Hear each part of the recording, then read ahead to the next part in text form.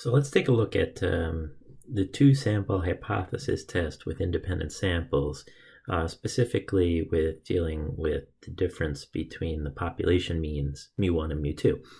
So we have two populations, population 1 and population 2, and we're trying to talk about the potential difference in the means of those populations. Okay, so we're going to call mu1 the mean from population 1, mu2 the mean from population 2. So here are the three different varieties of these hypothesis tests we could be doing with two independent samples. All right. In this first case here, what we're saying is our null hypothesis is that mu1 equals mu2, or that their difference is 0, in other words. And the alternative then is that mu1 is not equal to mu2. And this, just like before, the equals case is in the null hypothesis, and the one that contains the not equals is in the alternative.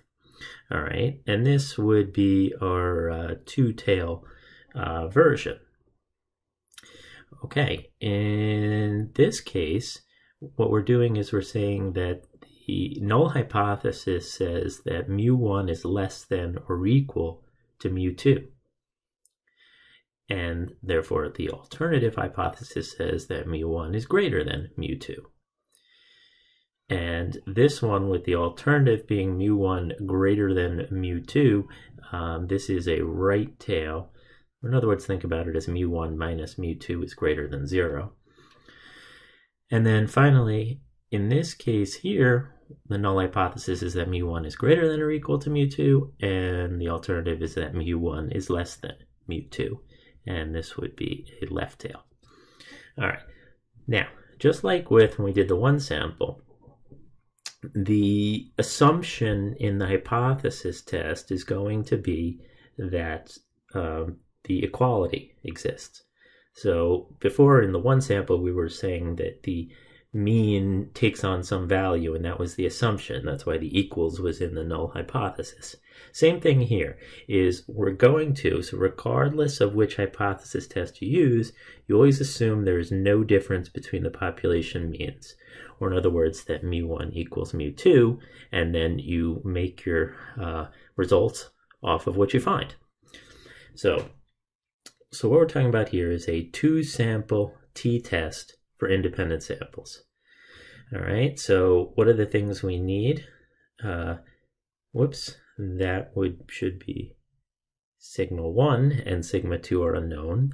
The population variances are unknown, and that's leading us to t-test here, because when the population variances are unknown, we're led to the t-test.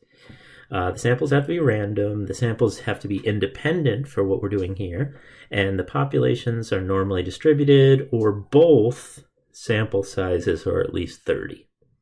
Okay.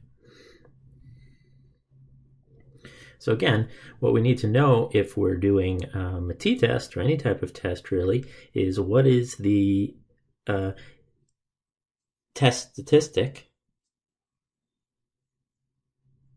Yeah, which this should really say test statistic. Sorry for the errors here. So statistic is x1 bar minus x2 bar. So the difference in the sample means. All right, we have two sample means, and what we're really looking at is what the difference in those sample means are. So that's the test statistic. All right, but obviously, just like before, we don't work directly in that test statistic. We use a standardized version, and that in this case is the t. So in this case, the t is going to be the value of that test statistic minus the mu1 minus mu2, so the difference in the means of the population, over the standard error of the distribution, the sampling distribution. Now, that's going to be an interesting calculation because we're using two different populations, so the question is going to be, how do we find that standard error of the sampling distribution? Before, it was always s over the square root of n, but now we have to incorporate two different populations in here, and that's where an important consideration comes in. Are the population variances equal? So the idea is that even though we don't know the population variances, we want to decide or be led to a decision as to whether or not the population variances are equal or they're not equal. That's going to have a big effect on how we get that standard error. Okay, so in fact, the standard error of the sampling distribution is going to be calculated in a slightly different way depending on whether the population variances are equal or not. If the population variances are equal, then you would actually calculate the standard error for the sampling distribution of this difference, so this quantity here, by this whole mess. Okay.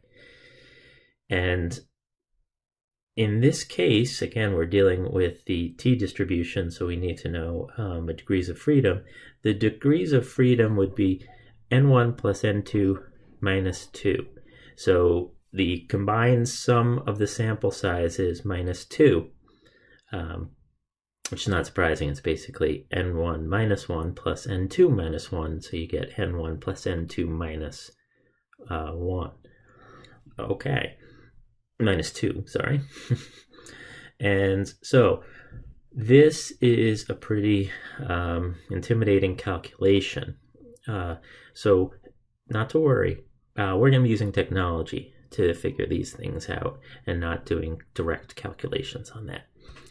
If the variances are not equal, then your standard error of your sampling distribution is calculated in this way. Again, notice both of them are dependent on what the individual standard deviations of the samples are, but proportioned in some way according to the sizes of each sample. All right. Now, in the case where the variances are not equal, the degree of freedom is actually the smaller of n1 minus 2 or n1 minus 1 or n2 minus 1. So whichever sample size is smaller, the degree of freedom will be that sample size minus 1. Okay, so how's it going to work? Very similar structure to any of the hypothesis tests we've done before.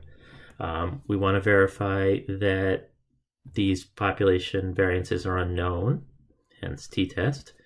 The samples are random, we always need that. Independent in this case, and either the populations are normally distributed or both the sample sizes are at least 30. So, as usual with any hypothesis test, we want to identify the null and alternative hypotheses, figure out which one is the claim. Determine the type of test. Is it left tail, right tail, or two tail? And make note of the level of significance alpha.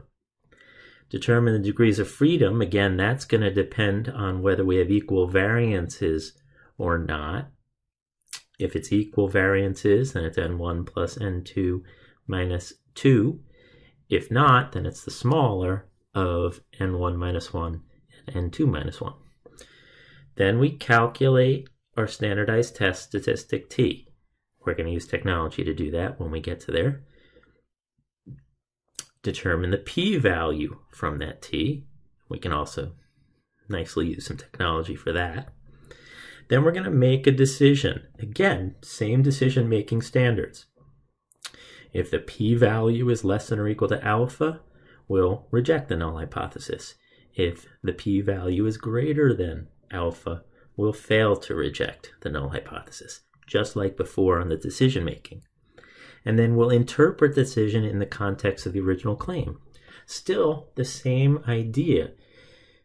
If the claim is in the null hypothesis, then we're going to be in a rejection mode, and we'll make our determination whether we have enough evidence to reject the claim or whether we don't have enough evidence to reject the claim. If instead the claim is in the alternative hypothesis, then we're in a support mode, and we'll figure out whether we have enough evidence to support the claim or we don't have enough evidence to support the claim.